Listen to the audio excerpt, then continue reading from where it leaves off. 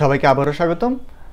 যে কোনো programming language বা ফ্রেমওয়ার্ক শেখার পরে আমাদের প্রথম যে কাজটা হয় সেটা হচ্ছে হ্যালো ওয়ার্ল্ড প্রোগ্রাম রান করানো। সো আমরা প্রথমে সেটাই করি। তো গেট স্টার্টেতে গেলে আমরা আসলে হ্যালো ওয়ার্ল্ড কীভাবে রান করাতে হয় সেটার একটা গাইডলাইন পাবো। আমরা প্রথমে একটি এমটি HTML ফাইল ক্রিয়েট করে নিচ্ছি, আর আমি এই ক্ষেত্রে আমার টেক্সট এডিটর হিসাবে ভিজুয়াল স্টুডিও কোড ইউজ করছি।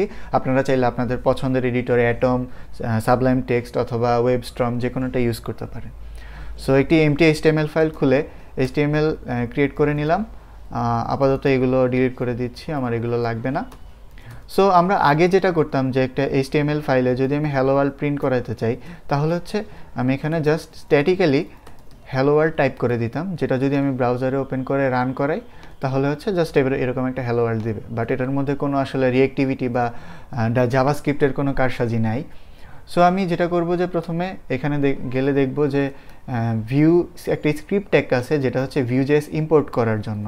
সো আমি স্ক্রিপ্ট ট্যাগ ডিরেক্টলি হেডের মধ্যে কপি করে দিব এবং যার ফলে আমাদের এই HTML ফাইলটাতে Vuejs যেটা সেটা হচ্ছে ইম্পোর্ট করা হয়ে গেল। এবার একটি স্ক্রিপ্ট ট্যাগের ভেতরে আমি এই Vuejs যে ইম্পোর্ট করলাম সেটা ইউজ করব। তো Vuejs ইম্পোর্ট করার পরে আমাদের যে জিনিসটা দেয় সেটা হচ্ছে ভিউ ইনস্ট্যান্স ক্রিয়েট করার একটা অপরচুনিটি বা একটা ভিউ অবজেক্ট ক্রিয়েট করার অপরচুনিটি দেয়। সো যদি আমরা নর্মালি অবজেক্ট ওরিয়েন্টেড প্রোগ্রামিংয়ের সাথে পরিচিত থাকি তাহলে এইভাবে আমরা অবজেক্ট ইনস্ট্যান্সিয়েট করি এবং এই ইনস্ট্যান্সটাতে কিছু আর্গুমেন্ট পাস করা যায়, যেটার মধ্যে সবচেয়ে ইম্পর্টেন্ট এবং রিজার্ভড একটা আর্গুমেন্ট হচ্ছে এলিমেন্ট বা EL। সেটা কি করে, সেটা নর্মালি যে কোনো একটা HTML এলিমেন্টের সাথে বাইন্ড করে এই ভিউ ইনস্ট্যান্সটাকে। সাপোজ আমি এখানে উপরে একটি ডিভ ক্রিয়েট করলাম যেটার আইডি হচ্ছে অ্যাপ।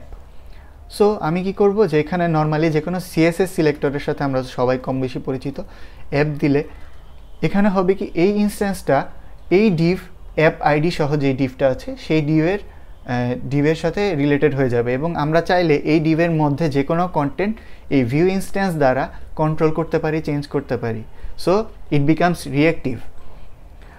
ওকে, সো আমরা এখন চাই কি এই ডিভের মধ্যে হ্যালো ওয়ার্ল্ড টেক্সটটা দেখাতে, বাট স্ট্যাটিক্যালি টাইপ করে না, ভিউ ইনস্ট্যান্সের মাধ্যমে। সো ভিউ ইনস্ট্যান্স আমাদের যে জিনিসটা দেয় আরেকটা জিনিস, সেটা হচ্ছে আরেকটা ইম্পর্টেন্ট রিজার্ভ কিওয়ার্ড, সেটা হচ্ছে ডাটা। যে ডাটা সেটা কোনো স্ট্রিং না, সেটা ইটসেলফ অ্যান অবজেক্ট। এই অবজেক্টের ভিতরে আমি যে জিনিসগুলো ডিক্লেয়ার করব কি ভ্যালু পেয়ার হিসেবে, সেই জিনিসগুলো আমি এই ডিভ যেটার আইডি হচ্ছে অ্যাপ সেটার ভিতরে ডিরেক্টলি অ্যাক্সেস করতে পারবো। ফর এক্সাম্পল আমি যদি টাইটেল নামক কিছু ডিক্লেয়ার করি যেটার ভ্যালু আমি দিলাম হ্যালো ওয়ার্ল্ড, দেন আমি চাইলে এটার ভিতরে খুব ইজিলি এই টাইটেল ডাটা প্রপার্টিটা অ্যাক্সেস করতে পারি।